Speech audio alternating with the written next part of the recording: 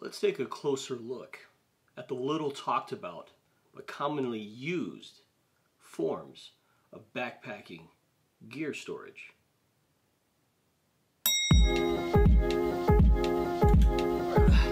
Let's shed some light on this subject, shall we?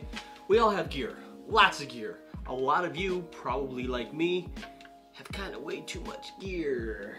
I have gear all over the place. I live in a one-bedroom apartment. I'm a single dude. Obviously I have some in the backdrop behind me, but I got closets here, storage units over here just full of stuff.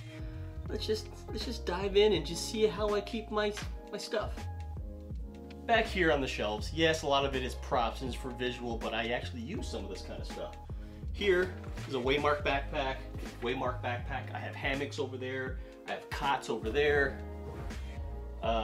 Sleeping pads, hats. And then up here is just some stuff you don't normally see on camera. Sleeping pads, a bin full of stuff for winter camping, blankets, some kettles, and just some artwork. So some of my stuff is stored here. And then here's like a behind the scenes look at the studio.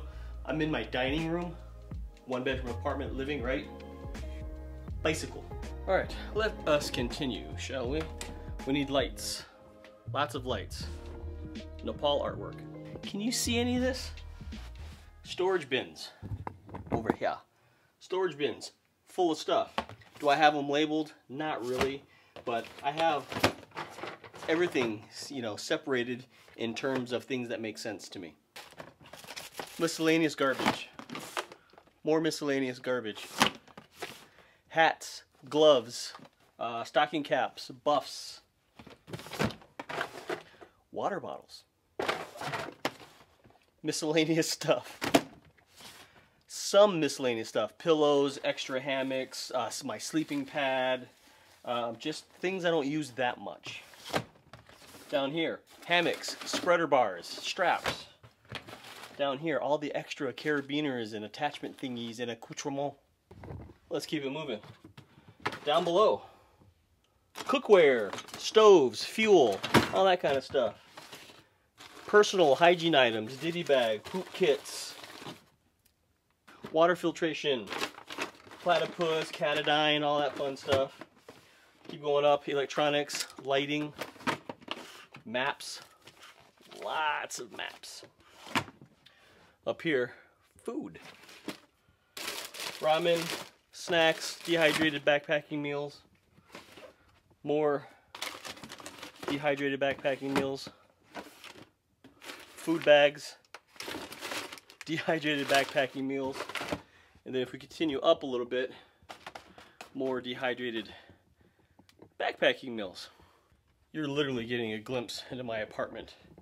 And I'm a guy, so there's nothing fancy here because I don't care. I don't care that much. Quilts. What's going on? Quilts.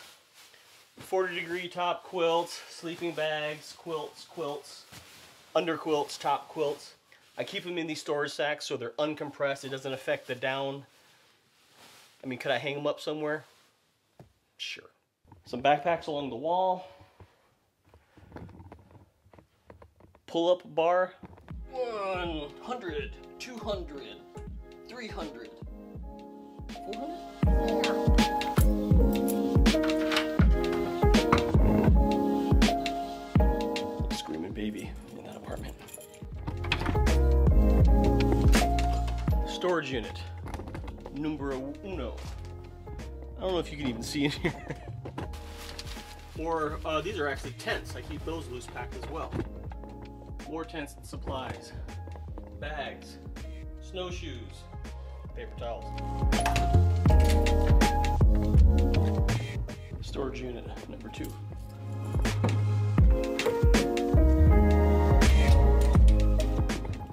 Actually, there's no backpacking stuff in there. Does that mean I need more stuff?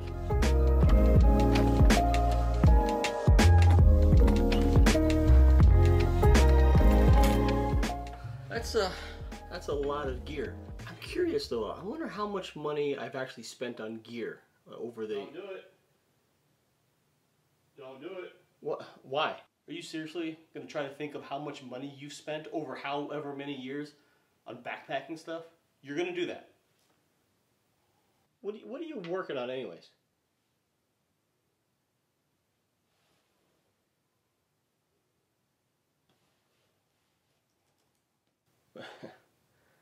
All right. Do you do anything special to store your gear? Do you have any tips and tricks for others how to store their gear? This is just what I was able to cram into a small one-bedroom apartment, and it works. And it looks like I have room for more.